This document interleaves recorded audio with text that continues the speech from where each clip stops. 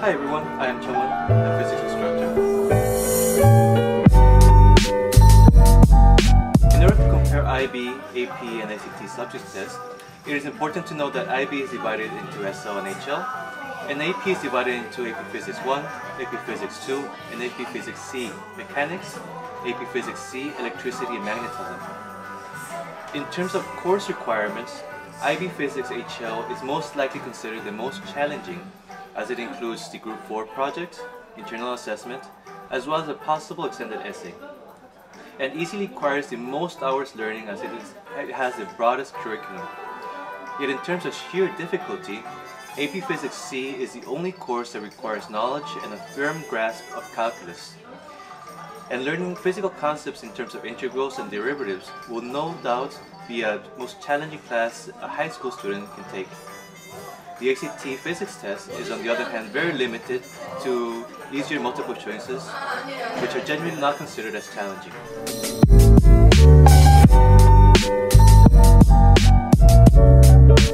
A common question asked by a lot of parents is, if a student were to complete the IB course, would they be able to successfully pass AP tests or get a good scores in the SAT? And the answer is a very firm, it depends. If the student is able to complete the first 3 options of the IB curriculum as well as all the core initial material, it should not be a problem. But it is unlikely a student will study more than 1 or 2 options, and as it stands, following the 2 major changes of the IB syllabus, it is no longer possible to get high scores in the AP and SAT examinations without at least a few extra lessons. The IB Physics course syllabus includes all the materials in the SAT Physics subject test and the AP Physics 1 and 2, only if all the HA materials and options are included as well. And IB Physics students would also have to make sure to finish all the HA materials, chapters 9, 10, 11, and 12, as well as most of the options A on relativity, and option B, engineering physics, for the parts in thermodynamics, and option C, imaging, to round out the optics sections. Options D on astrophysics and chapter 8 on energy production are entirely unnecessary.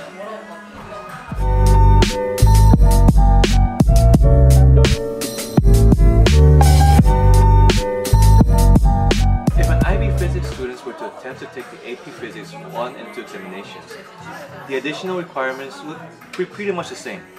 That students would only need to add the sections on rigid body and rotational dynamics found in option B, engineering physics, to prepare for the AP Physics 1 exam, and for AP Physics 2, you can only add the section on fluid mechanics in option B and imaging in option C to successfully learn all the necessary concepts.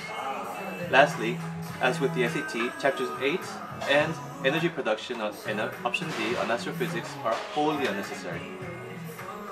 Moving on to AP Physics C, conceptually, it would be possible for the teacher to add the concepts that require calculus into the IB curriculum, but it seems unlikely due to the already strained time requirements and difficulty for the students.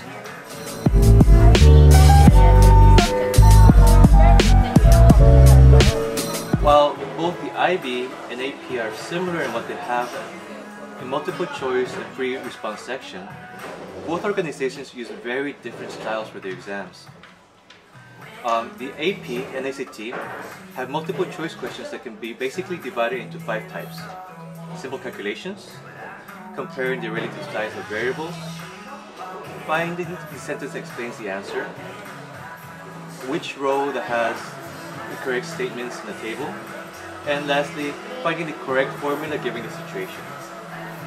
As such, AP and SAT exams do not contain a wide variety of questions.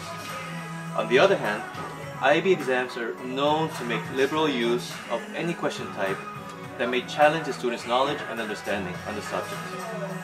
IB questions will rely more heavily on solving equations with only one variable and make use of diagrams and graphs as options for the answers. The application of physical concepts is very straightforward and predictable for AP and ACT exams, while IB makes more creative use of new contexts to challenge the students. In a way, IB questions move away from the goal of standardization that the College Board tries to achieve, and the same applies for the free response exams for both organizations.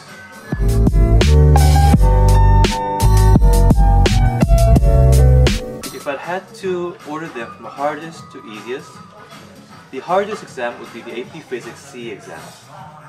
After that, the higher level IB Physics course. In the third place would be the AP Physics 1 and 2. The fourth place would be IB SL. And the last place, and most easiest, would be the SAT 2 Physics.